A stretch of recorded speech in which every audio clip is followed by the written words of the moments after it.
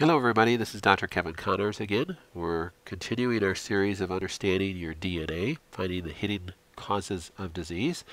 I'll reiterate that I don't think the DNA is everything. Your environment probably trumps this times 10. But your DNA really starts to shine when you have environmental issues and you can't seem to get over it. This tends to be like the missing link, the stone that's typically left unturned. A lot of doctors don't fully understand it, and I certainly don't. And learning more every day, and I try to update you with information that I learn, and I hope it's helpful. So that this presentation and the ones preceded it, the ones that follow it, and the ones that I'll do until I die, are to give you tools to be able to manage your health by yourself with your local doctor. With our help, if we can help you, we know that our clinic is typically booked, and it's I want to help as many people as we can. So that's why we do this. All this information is free. In order for me to give you a report and a supplement report and recommendation, there's a fee for that, and most of you have already paid that. That's why you're watching this, and you're trying to analyze your own DNA. That's why you're watching this, and help understand why I gave you the supplement report. That's why you're watching this. But if somebody sent you these videos, or you just found them on YouTube or whatever, congratulations. They're free of charge. I hope they bless you. Hope they help you. And I hope they help you uncover some hidden things and struggles that you're having. Share them with your doctor. The more doctors that understand reading DNA and reading 23andMe reports and such, the better off I think everybody's going to be. So this presupposes again that you did your 23andMe if you're watching it for that purpose. If you don't, go to 23andMe.com and get their best package that they have, and send us the username and password. Follow the information on our website, connorsclinic.com there, and you're going to learn a lot. So this presentation is about the methionine cycle. Your methionine pathway really has the purpose of making SAM. SAM, or SAMe, is your main methyltransferase group in your body, which controls about several hundred functions in your body. So if you don't have proper methyl group support, that could be a huge issue. The purpose of methyl groups is to turn on and off genes.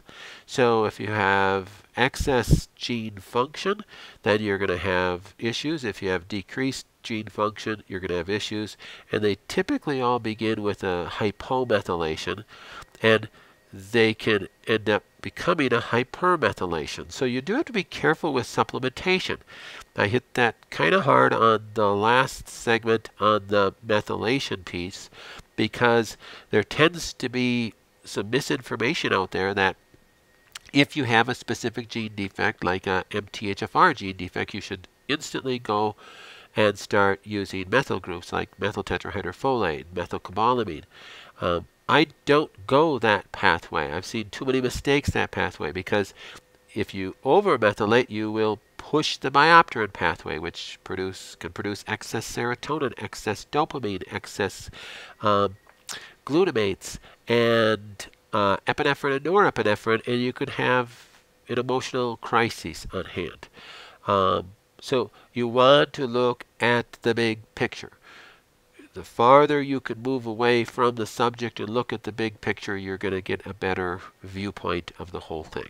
So hopefully you'll get that just through this thing and not be so myopic on any particular subject. All of these are important. The methionine cycle is so important. I've said in the mitochondrial slides that one of your life goals and your life purposes is to make ATP. Well, another life purpose is to make SAMe. So SAMe, your main methyl transfer group, it turns genes on and off, controls hundreds of different functions within your body. If you don't do this, you will be dead. So this is a life purpose. So stand up at the next motivation group, and you can tell people your life purpose is to make ATP and to make SAMe. And everybody will understand what you're talking about. So if you look at the lower left-hand corner, and again, thank you, Dr. Ben Lynch and Seeking Health for these nice pictures. I love their pictures. If you watched the folate pathway, the methylation video that preceded this, you'll remember this chart. You probably have it memorized already, and it's easy peasy. But the main purpose of folate in your body is to produce methyl tetrahydrofolate, which gives a methyl group in order to make SAM. So it goes through the next bigger picture here. It goes through these genes MTR and recycles B12 through MTRR, and then goes on to make methionine at the top of that picture, then through another gene family called the MAT gene family in order to make SAM. And then that does a bunch of things and then finally goes down to make homocysteine and feeds downwards through the CBS pathway or the transsulfuration pathway to get rid of sulfites to make glutathione. That's where SOD is involved. That's where oxidation and reduction of different things in your body this is all part of your detoxification pathway, all part of your metabolic pathways that create every function that goes on in your body. So we want to look a little bit specific at these as we go through these. I know it's a lot to consume if this is the first time you're looking at it and you're like, what? I hate chemistry. I don't like any of this. Well, you don't have to become a chemist or a geneticist. Just kind of follow me through this. I just want you to get kind of an idea of what we're talking about and how my brain works. So let's look at that circle, at that arrow there. So from the folate pathway, methyl tetrahydrofolate enters this pathway and goes through this gene called MTR. Remember, every one of these genes are a little bubble on this beautifully put together diagram. And that MTR is how you start to form methionine. But it goes through this little inner circle here. See where it says cobalamin and then another type of cobalamin. And it uses hydroxy groups, and it makes through the MTRR gene, and it makes methylcobalamin, and it cycles around. So there's different forms of B12. This is B12. That's what cobalamin is. So there's different forms of B12. So depending upon a person's genetic defects in this cycle, and even more importantly in the biopterin cycle where you make your neurotransmitters, which we won't get to right on this presentation, it's important to supplement. If you're going to supplement with B12, like here's the genes that we look at. The overlapped picture here, that's a cutaway from your genetic SNP report that I gave you. This MTR, this particular person, MTR, has no defect in their MTR gene. See, so 100% function there. Their MTRR gene, they got a double allele defect, so about 0% function. You can't equate the percent, but they have the worst case scenario in the MTRR gene. So they don't recycle B12 very well. So the need for B12 is probably apparent with this person. We need to use B12. But then the type of B12 is the next question that we need to ask. So again, this alludes to my point of just because a person has a defect, we're going to give this supplementation. Well, you got to look at the big picture. So because this person has a defect, it might be good to use B12, but what form of B12 should we use? We want to look at the biopterin pathway. So from this data that we have right here on this person, I don't know what form of B12 to use yet. So when I look at the biopterin pathway, then I may say, ooh, this person's got a bunch of comp defects, and we'll see that later.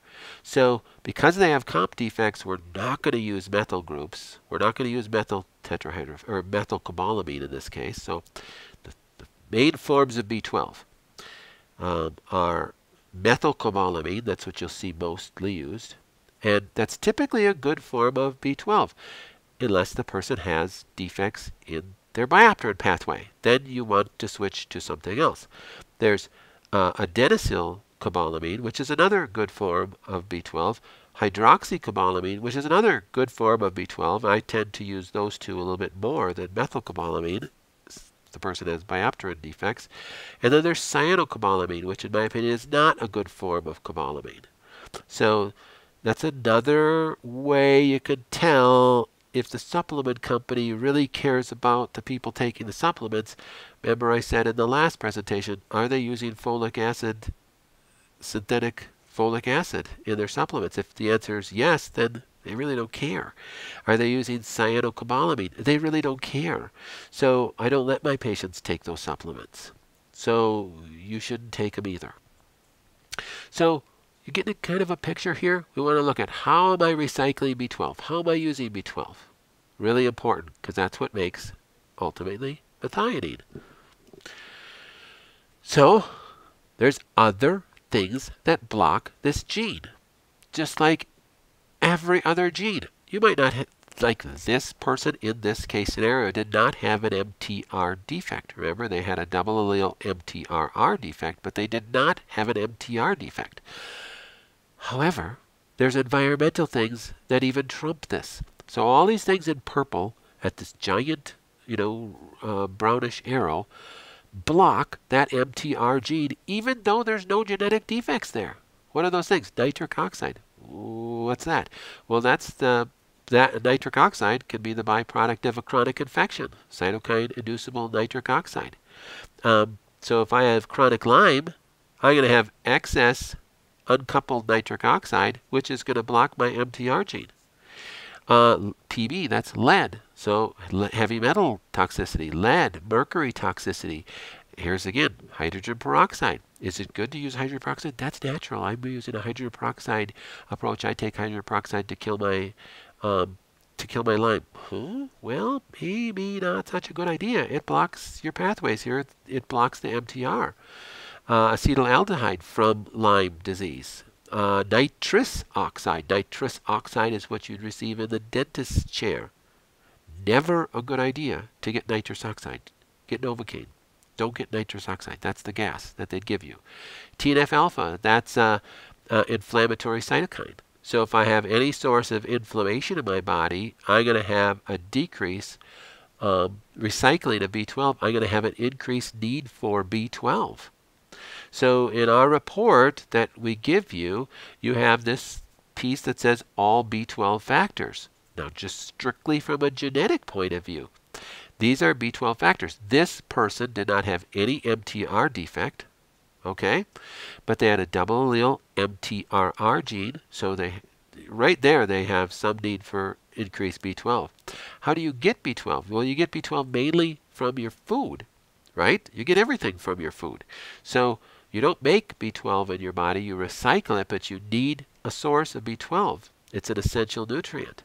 So you get it, what, from red meats? Yes, but you have to absorb it. How do you absorb it? It goes down to your gut. You have to break it down, so you have to have a healthy stomach acid, right? Has to get into the duodenum, where you get intrinsic factor. So B12 requires this extra step other than other nutrients. Intrinsic factor that's made in your body attaches to B12 to get you to absorb B12. Well, if you have FUT2 gene defects, you're going to have gut issues. You're going to have a decreased absorption of B12. If you have GIF gene, that's a gene that makes intrinsic factor, like this person has a single allele gene, and the TCN gene, which help transport B12.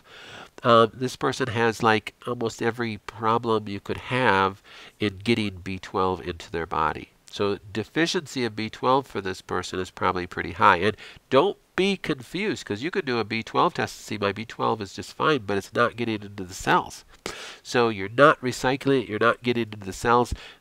The type of B12 is so important as well. So I know it's super confusing, but there's sometimes that I will put on somebody's supplement report that I'm going to recommend hydroxycobalamin, or I'm going to recommend adenosylcobalamin. Then they're like, well, how come I'm not taking methylcobalamin? Because my other doctor said I should take it because I have this defect. It's like, well, I do have a reason behind everything that I'm doing. It's not just like throwing it out there. You understand, your supplement report, I am personally looking at and making decisions, and I may be wrong, okay? But it's not just a cookie cutter approach. I'm making some decisions based upon information that I know, and just know that. And it doesn't mean that what your doctor does doesn't trump me in their seeing you and testing you, and I understand that. But there's reasons behind what I'm trying to do, and that's what I'm trying to convey in this information in this series.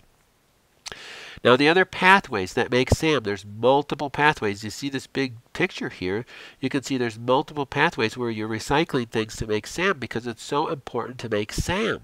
So we look at these other genes and how they are affecting my ability to make SAM. So the more defects I have through all of these different genetic pathways, I'm going to have a greater need to support this. Follow me?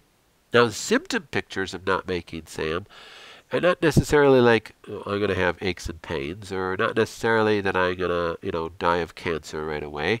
It's a little bit more obtuse because it does so many different functions. It's a broad brush base picture that we have to paint when a person is not making enough SAM. So you want to look at all these genes and support what you can support. Okay, that makes sense. MAT gene is an important one that we look at with people that it can tend to push to what kind of diet we want to give, because a person that has MAT gene defects is going to have excess amount of methionine. That's what methionine goes through this MAT gene to make SAM. So if I have a lot of defects in MAT gene, this MAT1 gene, I can have excess methionine, and that can be a problem with cancer patients.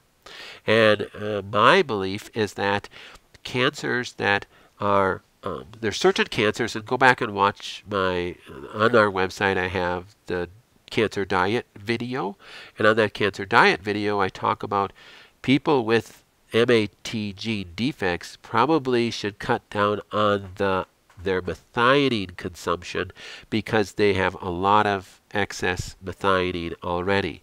And with specific cancer, how it relates to that, some cancers can feed off of specific amino acids, typically methionine and glutamine.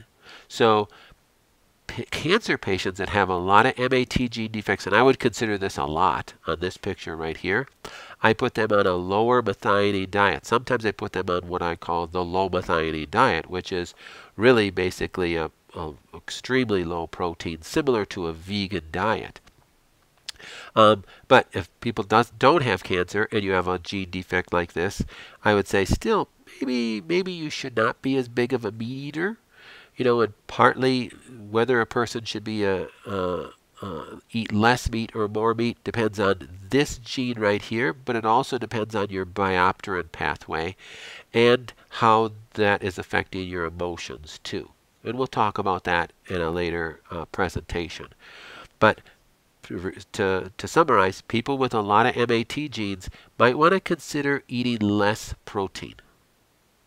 Got it? People with a lot of MAT gene defects might want to consider eating less protein. Doesn't mean you cut it out altogether, but see how you do, see how you feel going on a lower protein diet. And this goes back to, I am not an advocate of everybody should be a vegan, or everybody should be a vegetarian, or everybody should eat paleo, because everybody's genes are different. Okay, so you might do really well on a paleo diet. Somebody else might do really well on a vegan diet. Very different diets. So part of it, I really believe, has to do with your genes. So looking at that can help guide that. There's other things that block the MAT gene. So here again, the things in purple. very similar to what we saw before. Chronic infections is the biggest thing. Chronic infections, toxicities can block these genes. I should say too that chronic stress just about blocks all your genes.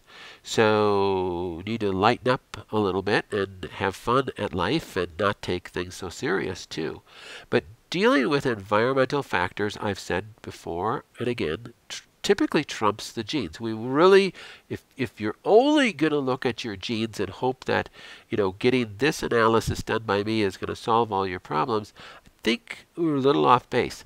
You have to deal with the environmental things, and hopefully you're doing that with your local doctor as well, dealing with a chronic infection or parasitic infection or dealing with a toxicity. But certainly understanding your detox pathways, and these pathways could be just a blessing and be that missing link. Again, you're doing a genetic review with us, and I hope this is a blessing to you. That's really what our prayer is, because we can't help everybody. We just can't see everybody. If a person does want to see us, they have to go to our website under the first steps and follow all that. They can read about on our website. We put all our fees on there too. We just want to be completely upfront. So read that, and you can make some decisions that are going to be best for you that way. Here's your 23andMe agreements. Understand I can only make the recommendations based upon what we see in your genes. Make sure you bring it to your doctor and confirm it and test the supplements, whatever you need to do. That's going to be best for you. This is the kind of report you're going to get.